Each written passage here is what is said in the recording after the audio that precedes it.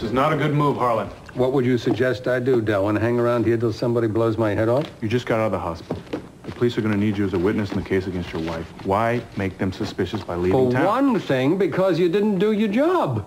I've done everything I can to... To what? To what? Didn't you assure me that C.C. Capwell would be blamed for the bombing in the office? Now everybody in this town is pointing at me. They have absolutely no proof. Oh, sure. Michael Donnelly needs proof, doesn't he? It's another one of your promises up in smoke. Nobody will be hurt. You guaranteed it. Now his fiancée is dead and he wants to send me to join her. Donnelly won't do anything crazy. Delwyn, forgive me if this time I don't listen to you.